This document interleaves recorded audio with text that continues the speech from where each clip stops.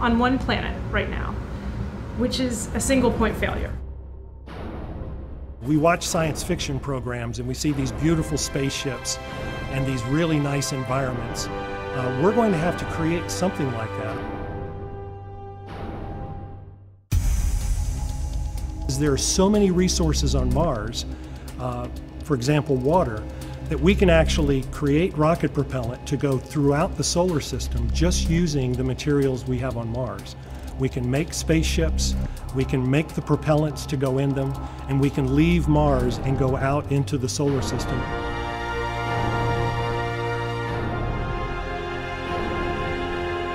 The first thing you got to do on Mars is survive, right? It's a very desolate place.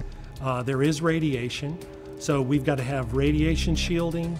We've got to set up our ecosystem. We essentially have to set up our own Earth on Mars. Grow food, create our own water and oxygen from the environment. Use 3D printer technology, which is very exciting to NASA, so we can take raw materials from the soil, refine them, and make tools, make replacement parts, so we can actually start to build a village on Mars which becomes self-sustaining.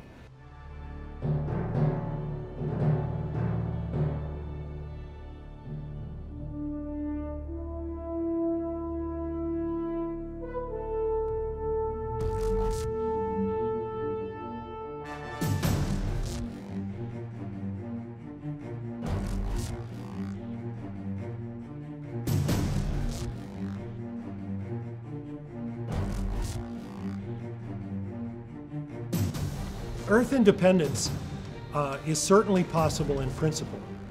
The solar system is all made of the same stuff.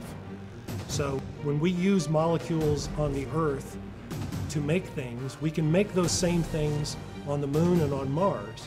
We can create the environment and all of the materials we need to sustain our lives on Mars or on the Moon using the materials that are there.